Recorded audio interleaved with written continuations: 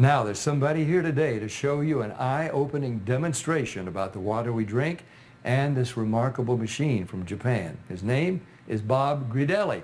Hey, Bobby, thanks for stopping by. Thank you, Pat. Why don't you take over? Great, I will. So I want to welcome everybody, and I'm going to go into the demonstration here, and I'm going to show you the three unique properties of this water and why it's so very special. The first property I'm going to show you is what's called the ORP, which stands for the oxidation reduction potential. And we're going to show you that with a meter that shows whether a liquid has a positive ORP or a negative ORP. And if it has a positive ORP, that means it's bad for you, or it's oxidizing, or aging, or rusting. We all know what that is, right? And so if it has a negative ORP, that's what makes it a powerful antioxidant. So what we're going to do right now is I'm going to pour some of these liquids first. And we're going to start with Dasani. And these are, we just put together an array of liquids that most people drink, right? Did you drink any of this? Dasani? How about Aquafina? Yes. I think I used to drink all of these. And how about Smart Water? Yes? I'm a holistic doctor. You're a holistic doctor. Okay. I'll show you what I call it in a little bit. How about the Arrowhead Sparkling Water? Yes? Anyone like that water? That's why I kind of liked it, was all the flavors. Actually, this was my favorite water. It's called Alive. In a second, you'll see what I call it. How about sports drinks, Gatorade? Yes, everybody like those? I used to drink a lot of sports drinks because, you know, you see athletes drinking it, so it must be good for us. How about sodas? Do any of you drink sodas? Okay, and this is just tap water. Anybody drink tap water? And then this is Kangen water.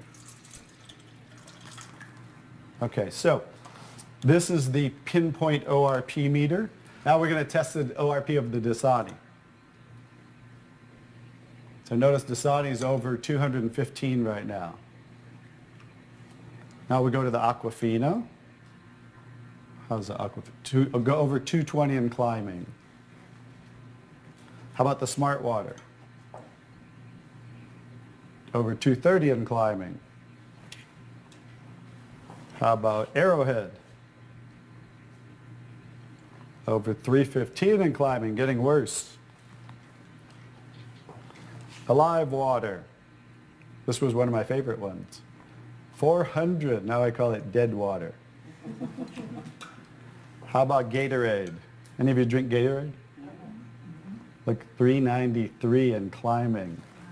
So remember, the worse, the more positive it is, the worse it is. How about 7-Up? Now, all sodas are pretty much the same, just we use light colored. So you'll see 394 and climbing.